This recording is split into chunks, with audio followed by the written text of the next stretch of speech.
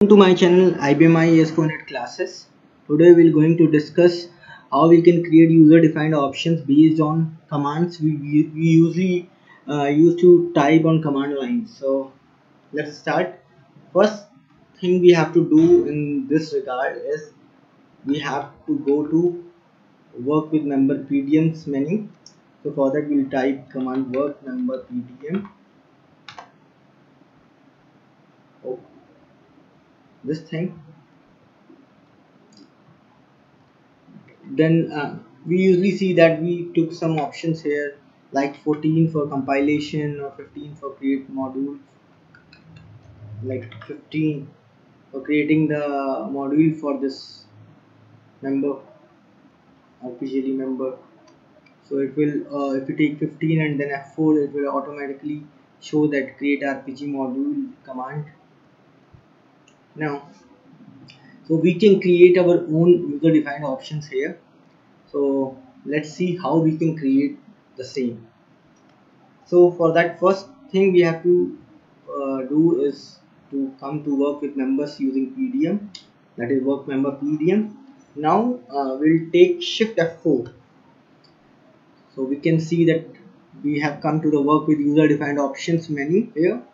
Now we can see that here are a few options defined like this.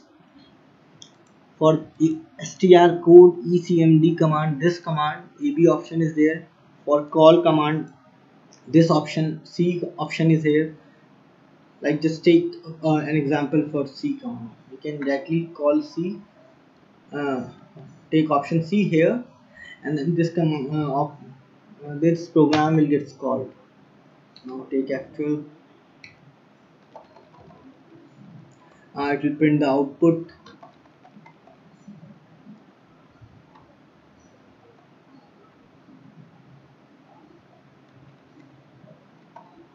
Okay, so we have seen that C option works here because it presents in that list.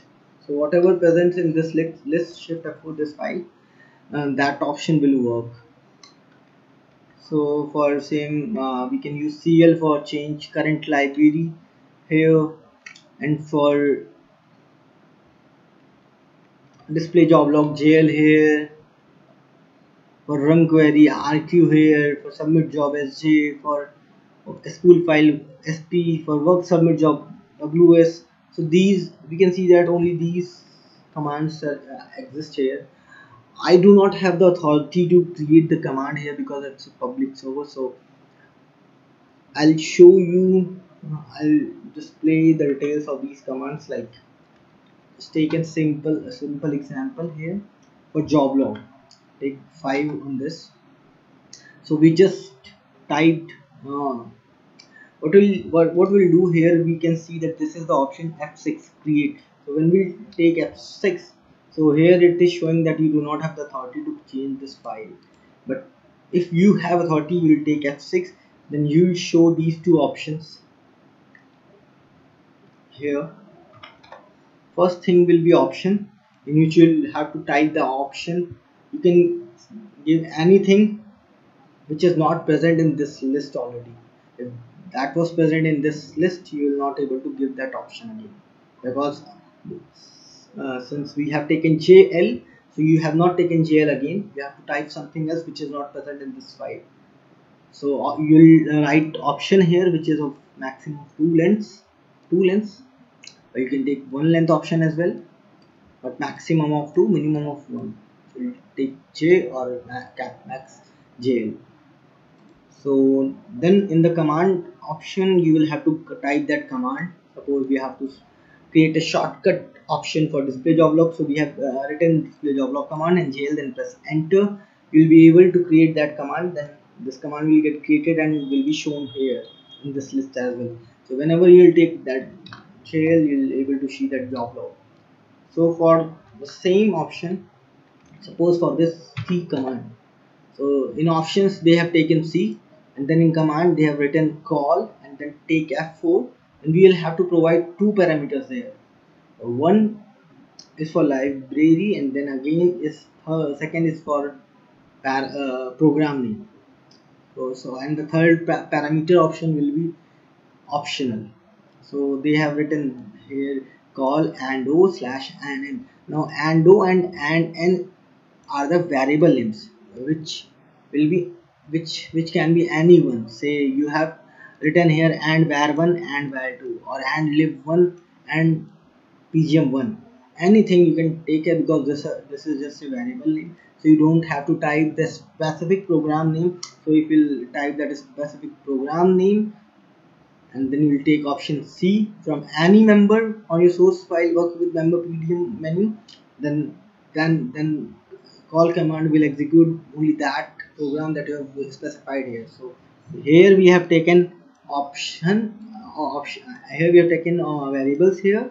So that variable value will be passed from command work in member PDMs. So whenever you take option on that particular member, then the member name or whatever the library name gets passed from there, and that will be that command will get executed. So this is a user defined option we can create, and which is in general as well. So we can take option C or any member and we can call our program as well. So same thing for CC.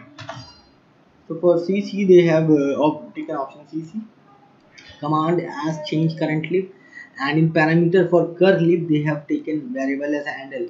You can take and lib name and cur lib name and anything you can take here, any variable name you can take here. So you can create your own options, your own user defined options, for which you feel that you have to write the same command multiple times or every time. Then you can create your own user defined option for the same and use that option whenever you require. So this is just a shortcut for you. So for work member PDM as well, you can create your command.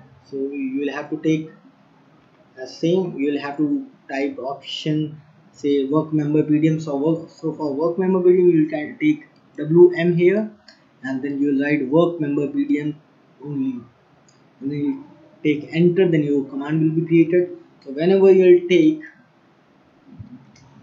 wm from here, you will be able to access work member PDM. Right now this option is not present in that list, so this will not work. So we'll have to type the whole command. So you can see that we have to either we should type wm or work member PDM, which is easy. So we can create our own user defined options which are very beneficial for us, so that it will save our time to type those big commands or whatever there. So this is all about today's video. Thank you and have a nice time.